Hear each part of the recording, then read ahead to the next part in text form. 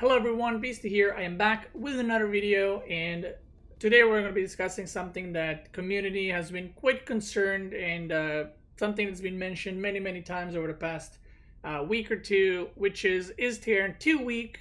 Is Terran just completely unplayable? So for those that maybe haven't seen IEM Katowice, this is the group stage for the main tournament and also the playoff bracket, and as you can see, if you haven't watched the tournament, Terrans did not do well. We had only one Terran advance, and then he quickly lost in round of 12 TY to Solar 3-0. So a lot of people have been saying that, you know, Terran's just too weak. If these guys, Innovation, Gumiho, Maru, and all the other Terrans, if they can't win, how am I supposed to win in, Gold League, Diamond League, Master League, Low GM League, whatever. So a lot of people on Twitch and YouTube have asked me what I think about this. Well, why did they lose? And I finally decided to kind of make the video and give my point of view on it. So I don't think that the issue is specifically balance. I don't think Terran is necessarily weaker than the other two races, purely looked from balance point of view. I think there are a couple of things why Terran failed in this specific tournament. So I'll just go kind of quickly why I think that is. First things first, which is the biggest thing, is the weekly tournament versus GSL format. It's always been known, and some people, I guess, just never consider this. Weekly tournaments are tournaments that happen over one weekend, like IEM Katowice, where you come on, as a player on Thursday or Friday, and you finish on Sunday evening, and that's it. You go home. Most of the time, there's a bracket, maybe a group stage qualifier into a playoff bracket, and that's it. Now, Terrans are the worst race for this, and Zergs are the best race for this, and I'll quickly explain why.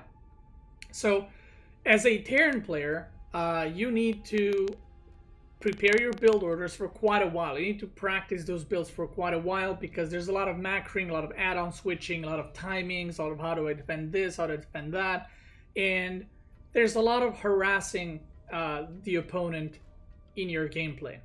So why is Terran bad in weekly tournaments? Well, you cannot have 5, 6, 7 completely different build orders that you're coming into a tournament. As a pro player, you probably go in with 1 to 3 builds per matchup, but overall your playstyle and your gameplay is kind of same so for example, against Zerg, let's say Gumiho, people know that he is most likely to do play mech and to just do kind of standard Hellbat pushes, and Gumiho maybe doesn't have a lot of time to prepare super unique strategies, because even if you do prepare super unique strategies, you're going to be playing so many different players that by the time you get to the third, fourth opponent of that race, they're going to know what you can do and what build orders or play styles you're doing. So a good example of this is Special.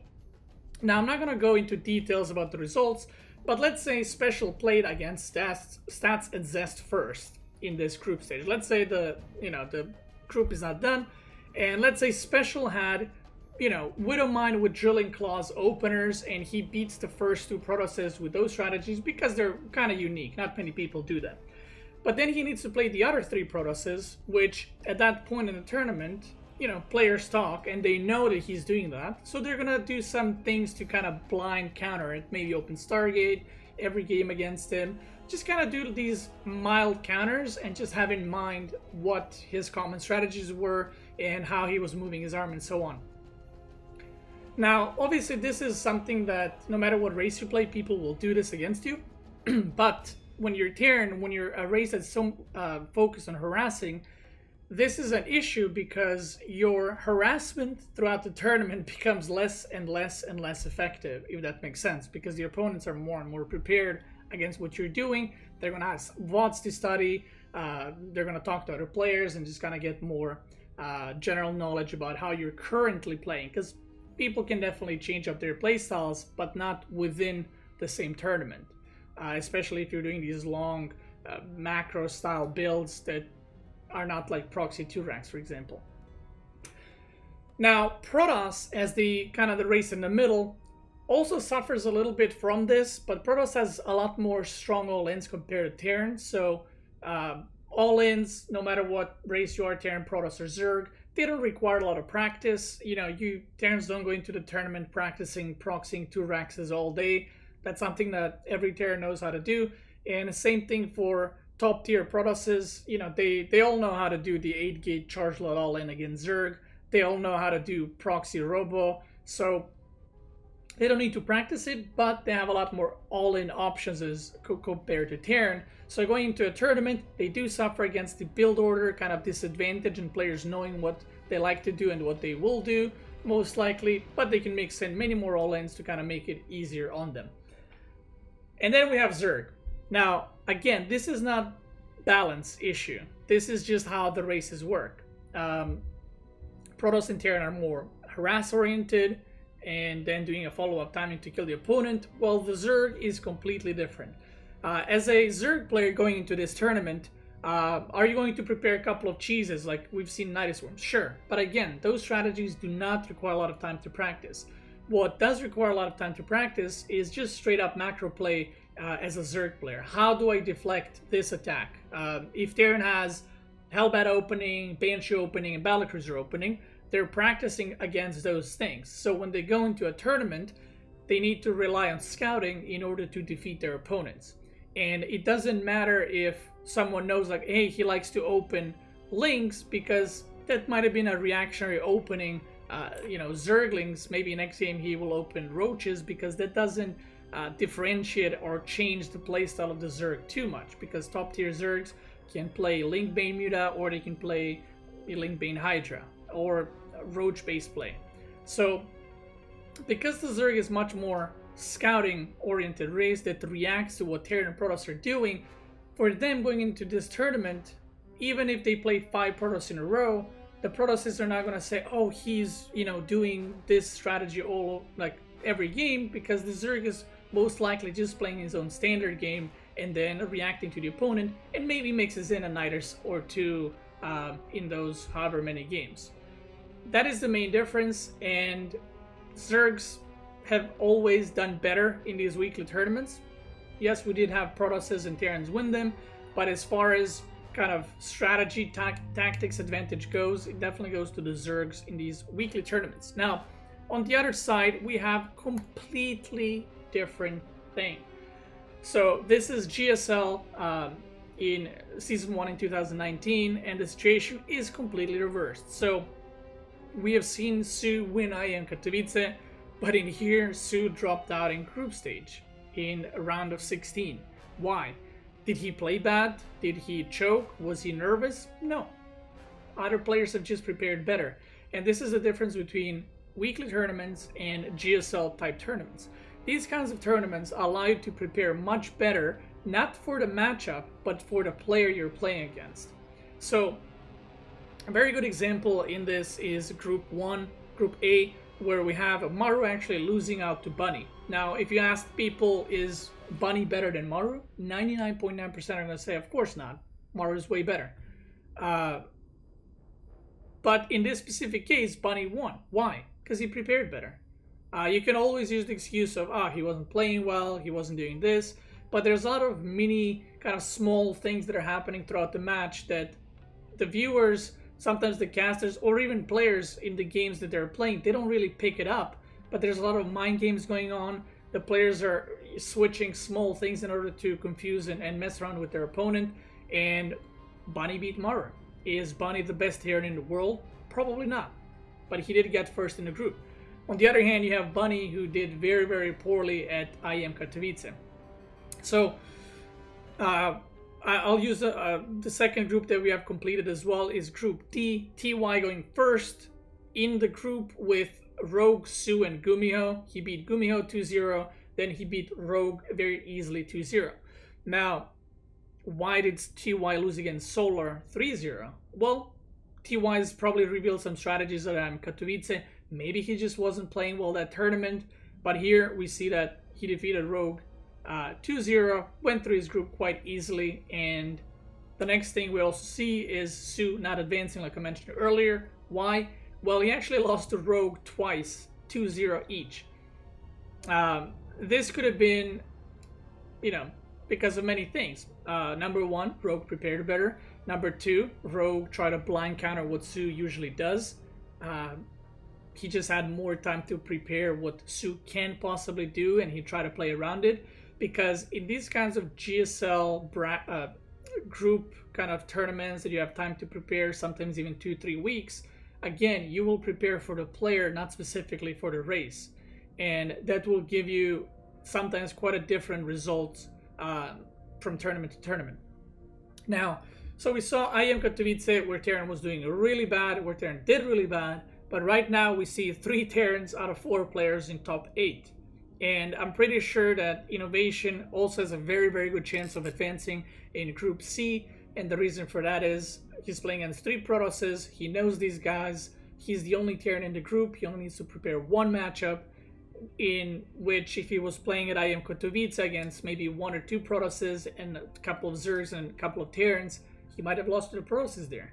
But right now he has better chances to advance this group than the other 3 Protoss, simply because he's just focusing on 1 matchup. And I feel like these are the things that a lot of people overlook when they look into the brackets and tournaments. This is something that even before, I mean, how many GSLs have we had where Zerg would just do terrible in GSL? We would have like 1 Zerg in top 8 and people would be crying that it's because imbalance.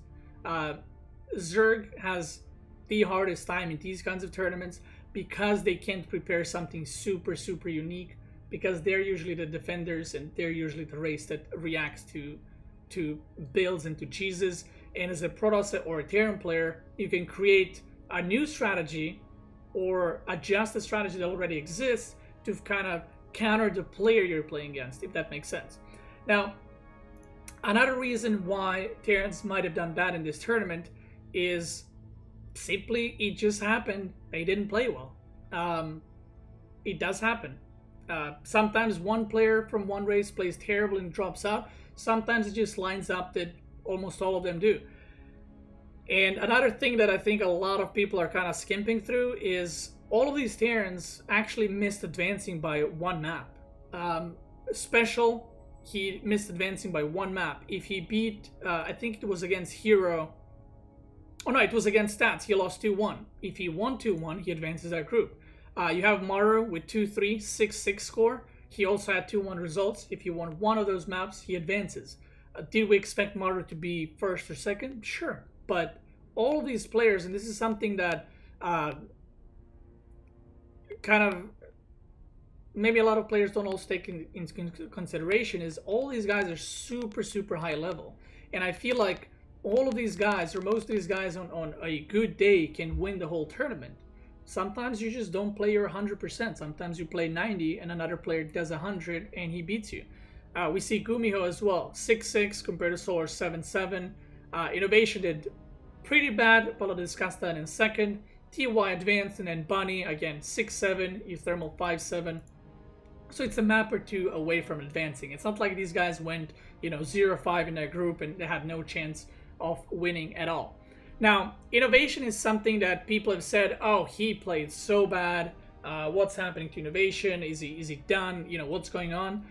He went 0-4 against Rogue, Gumio, Solar, and Ragnarok, and then he beat Cyril in the last match. So then people brought up, well, Cyril probably didn't care. I can tell you right now, no matter if you're European, if you're from NA server, if you're Korean, you don't go into a tournament, win the group, and then say, well, I don't care, I'll just play, hour and a half against Innovation. I didn't want to win, but I'll play an hour and a half. Of course everyone wants to win. They don't want to lose. But this group specifically was so stacked that someone like Innovation can go 0-4 and then beat the player that won the group in the end. That's how stacked this group was. And from this group, I honestly think anyone could have advanced. We just saw Rogue and GSL beat Su 4-0. He went out of this group. It happens. Now, that's my opinion. I think big part of all of this, again, it's not necessarily game balance, it's game design. And I'm not going to go too in-depth on this, but Terran is a race that struggles a little bit from game design. by being forced to harass both Protoss and Zerg, and it kind of makes you very vulnerable in best of 3 or 5 series because people know that you will be doing some kind of harassment, so all they need to do is kind of like defend and then counter push, and that's what we see pretty much every game. You don't see a lot of games where Terran goes triple CC and just doesn't move out and goes into the late game. And you know, some people wonder like, oh, why don't they just try? They've tried many times. It doesn't work. You need to harass in order to win. It's Terran 90% or more of your games. I do want to end this thing by saying that, do I think StarCraft 2 is balanced? No, it's not. A 3-race strategy game cannot be balanced. Doesn't matter how well and how many people work on it. It's just not possible to make it balanced because the 3 races work completely different. They have completely different units. If you buff one unit, it might mess up another matchup.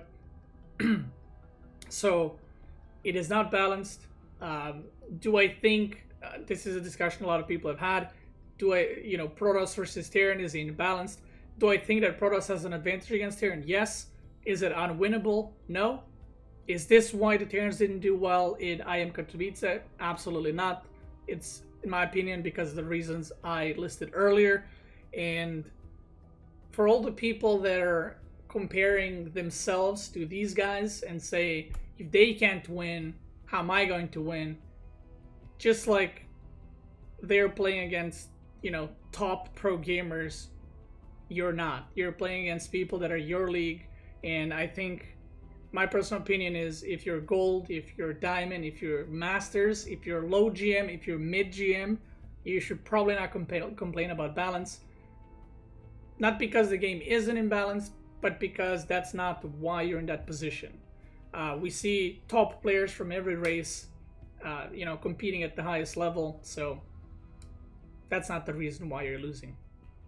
And the quicker you realize that, the quicker you will do better. But that's it. That's it for this video. I would love to hear your guys' thoughts on this. What do you think? Why do you think they lost? Do you agree with me? Do you disagree with me? Are you going to scream, just imbalance and that's it? Do you think they had a bad day? Let me know in the comments below. But for now, I want to thank you guys for watching. Have a great day, and I'll see you guys tomorrow with another video. Bye-bye. If you enjoyed this video, feel free to like and subscribe, and make sure to check out one of my previous videos. As always, I want to thank you guys for watching. Have a very nice day, and I'll see you guys next time.